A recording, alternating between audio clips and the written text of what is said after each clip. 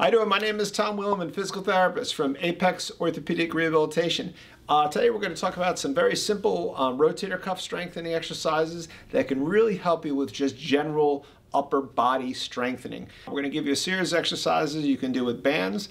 There's other ones that you can do with dumbbells or cable systems. We're going to show you a few that you can do just to kind of get you started, okay?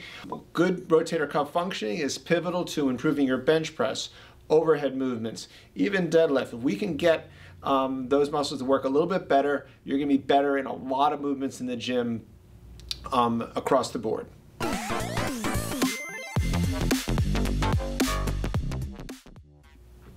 So the rotator cuff, they use a series of 4 muscles. Realize we can't truly isolate out one muscle completely. You know, there's other muscles that are activated oftentimes during what we consider rotator cuff exercises.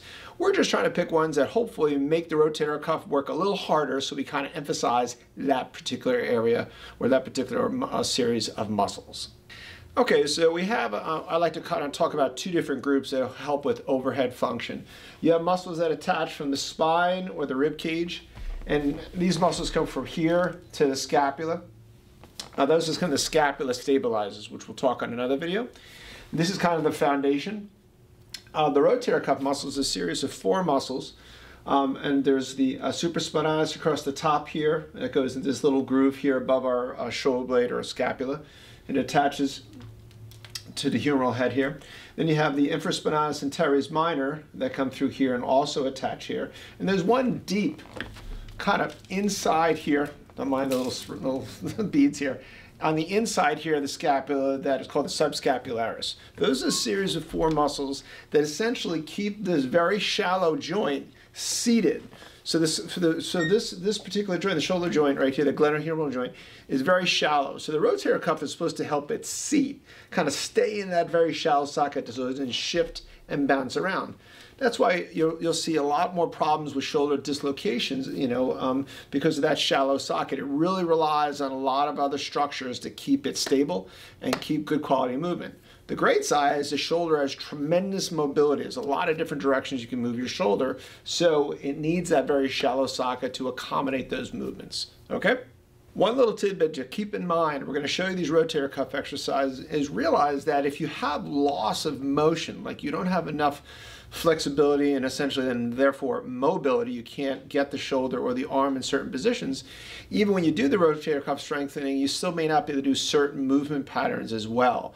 So getting a good screen as far as your mobility, make sure you have good range of motion in all the different directions before you strengthen in those new directions is pretty important. And that could be the missing link if you, one, have difficulty with these exercises or actually pain. Okay, the first one we want to emphasize, we want to feel, this is one of the lighter kind of what we call bands that we use here in the clinic. You can go lighter or heavier, but I want you to feel reasonably comfortable and take it through a full range of motion. So you kind of want to have it so you're kind of grasping it like so, a thumb up position.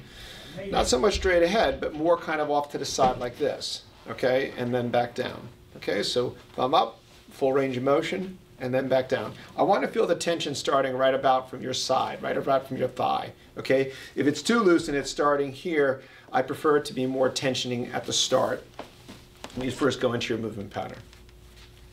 The next one we're going to do is we're going to have a little towel underneath your side just to keep the arm a little bit away from the side, especially if you're coming off of injury. If you're a healthy individual, it's less essential. Essentially what you want to do is you want to put your arm like so. You want to feel the tension starting right about here. You're going to come all the way out, pause, and then back in. Remember, the out phase, or the concentric phase they call it, is important. That's a phase where you're getting a shortening of the muscle is good. But also realize I want to see it come back and good return. So 1, 2, 3 out. Sometimes we'll even do a little hold of 3 seconds at the very end, any of these exercises. And then 1, 2, 3, a little bit longer in the back, okay? This band can be a little higher too, just to change the angle. I'd probably put it a little bit higher actually, so the angle isn't as severe, okay? Eventually you don't even have to put the roll underneath there. You can do it just from the side. Some people will put their hand like so and place it out like so and come back in. Okay, the next one, we're going to work on this same, instead of doing this pattern, we're going to bring it up into a higher position. So we're going to work on, they call the external rotators, more in this upright position. It also works other parts of the rotator cuff as well. Can't completely isolate it. So you're going to bring your hand like so, Sometimes I'll place a TheraBall or something underneath here, or I'll rest it on a chair, or you can even place your hand like so. So you're going to bring your arms up, pause, and slowly back down. All the way up, pause, and back down. A nice variation to this is to kind of go through this motion and then punch to the ceiling. Keep a good alignment through your back.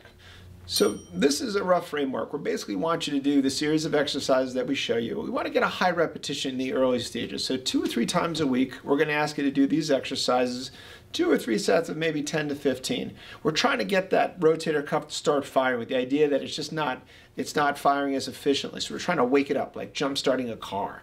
So we want to get high repetition and 2 or 3 times a week. Sometimes we have to pare it back a little less for people that really start getting a good firing and change the frequency, how often during the week that we're doing these. But that's a general recommendation in the early stages.